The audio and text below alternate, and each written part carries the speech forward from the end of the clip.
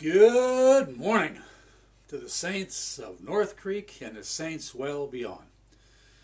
It is now the fourth day in our Lenten journey, March the 4th, and we continue on our travels from the time of the birth, the announcement of the birth of Jesus, right on up to the cross and Easter Sunday morning of the resurrection. And I'm going to continue this morning out of the Gospel of Luke. And in this devotion, we run into Simeon and Anna. Simeon, a very old man,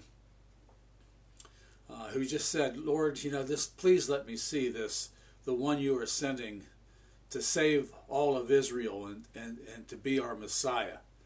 And then I'll be able to die in peace. And Anna, the prophet, who only lived 7 years with her husband, and her husband died, and then she went into the temple. And she devoted her entire life to prayer and sacrifice and fasting, praying that her eyes could see this Messiah as well. Both of them led to the temple. Both of them had their eyes opened. And I'm going to read to you now from the Gospel of Luke. Whenever Simeon, who came into the temple, and he realized that Jesus' parents were there, and the baby, and the stirring inside him, the feeling he had, and as soon as his eyes were on top of the baby, as soon as he saw the baby, his heart leapt. And he knew that this was the time. He knew that this was the one. Remember, our relationship with God is not an intellectual pursuit nor a debate.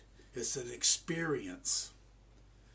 And when he realized that, he says the 29th verse, talking about God, Master, you are dismissing your servant in peace. Your promise to me, I'll see before my death this Messiah, according to your word. For my eyes have seen your salvation, which you have prepared in the presence of all peoples, a light of revelation to the Gentiles and a glory to the people of Israel.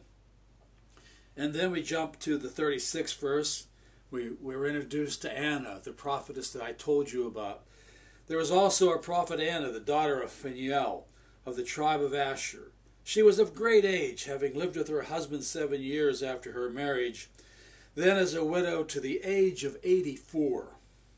She never left the temple, but worshipped there with fasting and prayer night and day. At the moment she came and began to praise God and to speak about the child to all who were looking for the redemption of Jerusalem. May the Lord add a blessing to the reading of the word. Let us pray. Almighty God, we pray that you'd open our hearts and our minds, that not only would we be hearers of your word, but that we would become doers of your word. We can wait a whole lifetime. We can make many Lenten journeys. And at the right time, it's like the old proverb, whenever the student is ready, the teacher will appear.